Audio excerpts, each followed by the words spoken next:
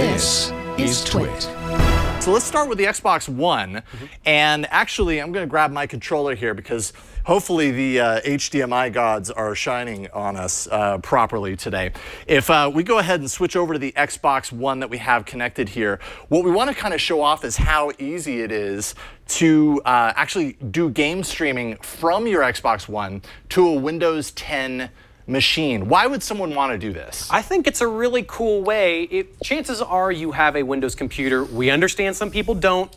Keep it down. We get it. But Windows 10 being a pretty popular computer, especially or computer system that you could have anywhere in your home on a laptop and so on. Right. So maybe you want to take the gaming power that's already in your Xbox and simply beam it to another room in the house. And so beaming from a dedicated Xbox to a Windows 10 machine means you don't have to get a whole nother gaming system. You don't necessarily have to soup up your Xbox system in order to play games in other rooms. So it's a cool little trick just to get more games in different rooms of your house. Yeah, totally. Not need more than one console. Why? When you've got a Windows 10 machine. So if we cut to the Xbox One, you can see I went into the settings, or I'm going into settings rather. Well, remember, let's back up because you got to tap that Xbox button. Oh, that's true. There's some, you know, it used to be with Xbox One a real pain in the butt, but now you can just tap that big Xbox glowing button. There we go. And at the top you see that gear at the right. So no matter what, you can get to settings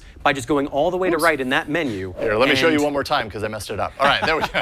All right, so settings. Right. Then this is going to take us into preferences. What you're looking for is the Xbox app connectivity section. Go ahead and dive into there. And you can see here you're given a couple of different trees, other devices. And what you want in this section, you want to be able to allow connections from any device or from profiles signed on this or signed into on this Xbox. But I'm going to go ahead and do from any device.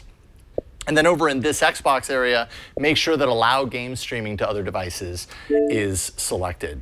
And then I've done this, and then I assume if I go out here, I'm probably going to be, like, it's already saved at that point, right? Just instant saved. You're good to go on that end of it. And now we've got a Windows 10 machine. Yeah, so now we got to switch over to the Windows 10. This is actually, the laptop that we're using is the Lenovo Legion Y530. I'd say it's kind of a lower, it's probably like a $700 gaming laptop. Yeah, $629 to start. 15-inch display, Core i5, 2.30 gigahertz. Perfectly serviceable, but maybe not going to play Shadow of the Tomb Raider or totally. Things like that. Very serviceable for what we're going to show off, and probably for basic gaming. But yeah, you know, your mileage may vary. So let's go ahead and hop over to the screen there. On my Windows 10 PC, I'm going to launch the Xbox app, which is kind of what you're looking at here. And if you haven't gotten to the Xbox app, it's actually really easy. There's that bar at the bottom, the Cortana bar. You can just type Xbox, and that app should be the first thing. Boom. You didn't even have to type all of it. No. So that's a really quick way to get to that app. Right on. Okay, so we're in there. On the left side of the panel, I'm going to search for the Connections tab, which is over right here. Go ahead and jump on. And by the way, a tip on that hamburger at the top left, if you don't know what those mean, tapping that hamburger brings out the names of them. Ah, very nice. So for any reason you forgot, or you're not just watching this while doing it, the hamburger's there for you. Right, I kind of had to know that was there, but the hamburger definitely does help. So you can see right here, because the Xbox One and the Windows 10 PC are on the same network, it's recognizing the Xbox One on that network, and this is what I want to connect to. And we didn't do anything really crazy. We weren't really setting this up and testing it out. That is, and if it messes up, that's a result as well. So fingers crossed. So I selected the name of the console, waited for it to connect.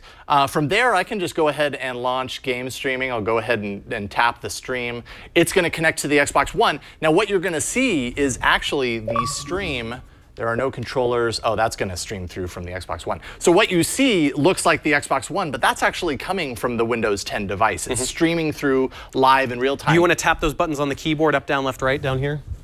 And see if that moves it around? It doesn't look like it is. No. It looks like you're going to need to get a controller plugged in. I don't think you're going to want to definitely have a controller when you are at your house doing this. Oh, I see. Because right now this controller is connected to the Xbox One. If this was in a different room, it might not connect. And now the nice thing about that Xbox One controller is that it's got a micro USB port right there, which means you should if you've got an Android phone, you've got one of those cords, boom, plug that in. Yeah. Many Windows machines, not all of them, I don't know about this one, come with that Xbox controller wireless protocol so that you can actually sync them up. There's also a dongle you can buy. There are options for using wireless controllers on a Windows 10 machine. So however you want to go about and do that, you've got options. Nice. And then, by default, I just load Fortnite because it's the game that I recognize nowadays. And it's the game that everybody's playing. And it runs very smoothly. You know what? You might have better luck running it smoothly on that Xbox machine than Windows 10. So there you go. Yeah, okay. And we actually don't even need to jump into it. But this is just to kind of prove to you